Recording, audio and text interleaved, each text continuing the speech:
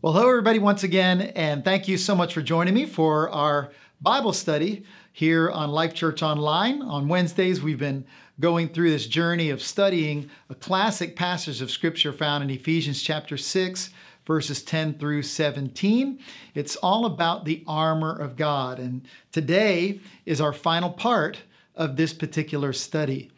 And now we're going to deal with an idea, an encouragement, a command from God that is closely associated with this spiritual armor that we're talking about. And the next piece of the armor that we're talking about actually isn't officially a piece of the armor, but it's just as critically as important as the armor itself. And what we're going to look at today is prayer. Prayer is an important part of our day-to-day lives, and it's interesting how the Apostle Paul mentions the critical element of prayer in direct association with the armor of God.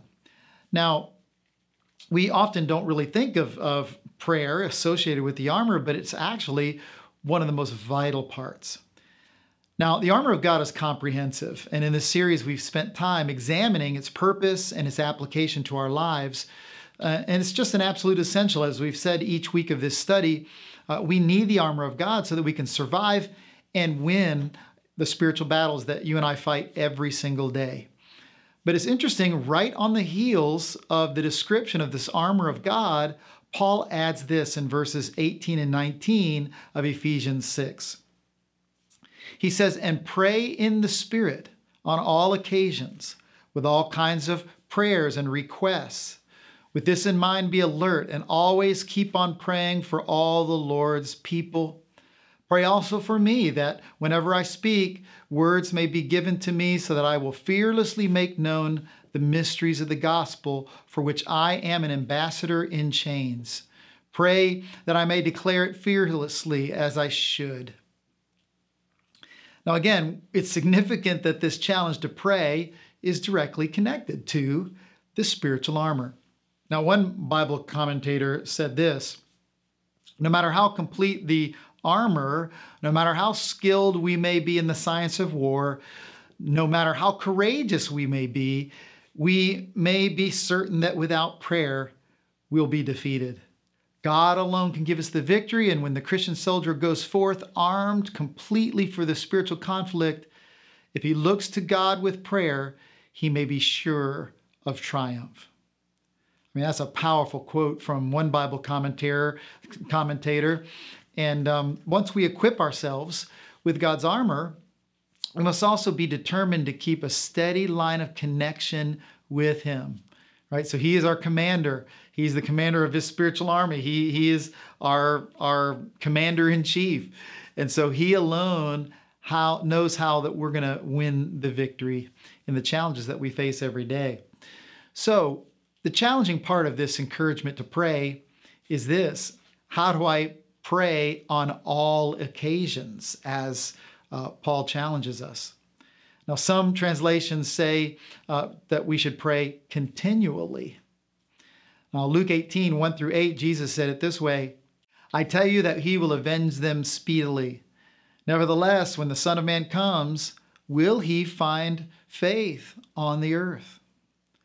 Now, Jesus said this in the context of a parable meant to teach that men ought always to pray and not lose heart. So he was talking about perseverance in prayer. And, is God going to find faith on the earth? Are there still going to be people who are persistent in prayer? So this is a good starting point for understanding what that means to pray always. Now, in her quest for justice, the widow never gave up seeking help from the unjust judge. She persisted. In our quest for victory in our spiritual battles, we must never give up seeking help from Almighty God. So the command to pray is somewhat talking about this idea of a continuous, ongoing dialogue with God throughout every single day, but it doesn't necessarily mean praying every second of every day. Rather, it's talking about this development of our connection with God, a connection that's maintained through regular and persistent prayer. Bible study, living a godly life, all these things working together. And this is what allows us to come before God in prayer in times of our of distress and in times of personal need. So what role does the Holy Spirit play in a Christian's prayers? Romans 8:26 and 27 says, in the same way, the Spirit helps us in our weakness. We do not know what we ought to pray for, but the Spirit himself intercedes for us through wordless groans. And he who searches our hearts knows the mind of the Spirit, because the Spirit intercedes for God's people in accordance with the will of God. Now, this is so encouraging, because since we don't always know how to pray like we should pray or what to even pray for, we have this promise that the Holy Spirit who lives in us is going to lead us and guide us when it comes to prayer. In fact, Paul says that the Spirit actually will make intercession for us. This means that although we may not even really know what to pray or how to pray, what we should even be praying for in certain situations, God knows our hearts because he lives on the inside of us as followers of Jesus. So no matter how clumsy our prayers are sometimes and not quite sure how to put things into words or even how to present our requests, even no matter how jumbled or confusing our prayers are, God will always know what we're trying to say, right? He knows our hearts. He does this through his Holy Spirit working in us, and he has intimate knowledge of our hearts and our minds, and he understands us. And he's always going to work things out for our good and for his glory.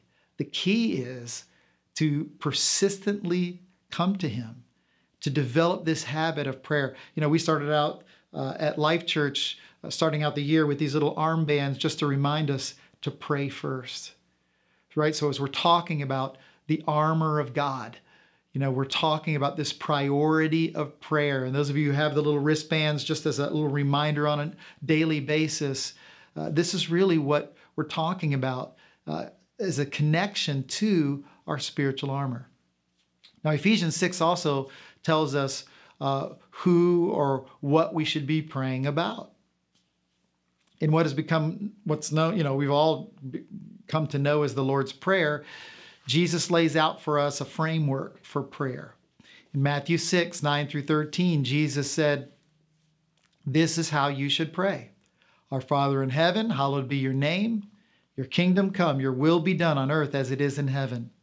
Give us today our daily bread, and forgive us our debts as we also forgive our debtors. And lead us not into temptation, but deliver us from the evil one." So again, Jesus was presenting a model for prayer. This wasn't meant to be an inflexible outline that we have to follow every single time that we pray. And it's definitely not just a prayer we're supposed to recite over and over again. But what it really is an excellent outline, a really great checklist of things that we do need to take the time to pray about as we pray. So we should be praying on a regular basis for, among other things, God's will to be done, for our needs to be taken care of, for the forgiveness of our sins and deliverance from the attacks of the enemy. Then in Matthew 7 and 8, Jesus said this, "Ask and it will be given to you. Seek and you will find. Knock and it will be opened to you. For everyone who asks receives, and he who seeks finds, and to him who knocks it will be opened." Wow, what an amazing promise. Then in Luke 21:36, he said this, "Watch therefore and pray always that you may be counted worthy to escape all these things that will come to pass and to stand before the Son of Man." So we see here that not only are we praying for others, but it's also important to pray for ourselves. Our lives are filled with reminders. I don't know about you, but I daily deal with reminders that, man, I just can't make it on my own. Man, I need God and his Spirit at work in my life every single day. So it's important that we regularly ask God for the help that we so desperately need every day. Now, God stands ready to give us the strength, the wisdom, the courage that we need to stand against our spiritual enemy. But he wants us to first come to him and to ask him for his help. And again, just to go back to Ephesians 6:18-20, it says, and pray in the Spirit on all occasions with all kinds of prayers and requests. With this in mind, be alert and always keep on praying for all the Lord's people. Pray also for me, that whenever I speak, words may be given me so that I will fearlessly make known the mystery of the gospel, for which I am an ambassador in chains. Pray that I may declare it fearlessly as I should. I think it's awesome that Paul here is asking for prayers for himself here. And can I just remind you that church leaders are just as human as you are. They too are subject to just exhaustion and sickness and heartache and discouragement. Spiritual leaders will deal at times and will at times fall short of the high mark that God has set for all of us. Sometimes spiritual leaders will face unique and difficult trials that may be around challenging decisions in God's kingdom work. So Paul was particularly concerned that God would give him the courage, opportunities and clarity and boldness to preach God's truth, even at the risk of suffering or death. Now, those of you who are part of the Life Church family, I just can't tell you how much I appreciate your prayers for me and my family. I just want to echo Paul's encouragement there. We just pray that you'd pray for not only our family, but for all of the leaders here of our church at Life Church, our staff, the pastors here. But here's what's great. We should not just, keep our leaders in prayer, but we should remember all of his people. The fact is, we're all in this battle together. And prayer is one of the most effective ways that we can support each other, care for each other, and fulfill the great commission that God has given us. In fact, if you're watching right now, I just want to invite you to go to the chat section there of this video. And if you have a specific prayer request, if there's something specific we can pray for you about, the people who are watching this video, we will read through those comments and take a moment just to pray one for another. Just let us know how we can pray for you. But as we close, let me just pray for all of us, okay? Father, we just thank you for your word. Lord, thank you for this wonderful encouragement we've received over these past 8 or 9 weeks to armor up. Lord, to walk in the spiritual armor that you've given us. We thank you, Lord, that we have every weapon and every form of defense that we'll ever need to be victorious in our spiritual battles. And Lord, I just want to pray for my friends. And Lord, we come to you because you've made it clear that prayer is the glue that holds that armor together. Prayer is our compass. It's our light. It's our lamp. It's what guides us throughout every battle. And so, Lord, we just want to tell you that we need you today. God, we need your wisdom. We need you to show us what to do, where to go, and how to do it. So, Lord, we're trusting in your direction and your divine guidance in our lives. Thank you for wisdom and for strength. Thank you for endurance to keep on keeping on for Jesus. So I pray your blessing, Lord, over each of my friends who are watching today. And Lord, as some type out some prayer requests that we can be praying about, I pray that, God, even as they type it out, God, they would just sense your presence and your power in their lives in that situation. We just thank you, Lord, for your goodness in Jesus' name. Amen. Hey, God bless you guys. I love you. Just to let you know, those of you who are part of the Life Church family, we have a few more weeks left of our life group, small group semester. Many of the groups are meeting on Wednesday night, but there are groups that are meeting throughout the week. But when the semester's over here in a couple of weeks, I just want to let you know we're going to go back to live in-person adult Bible studies on Wednesday nights. So join us on Sunday mornings. You'll hear all the details. We'll give you all the announcements on that. Watch social media here. We'll be letting you know the topic of our study on Wednesday nights as we relaunch. But hope to see you then. God bless you. See you this Sunday.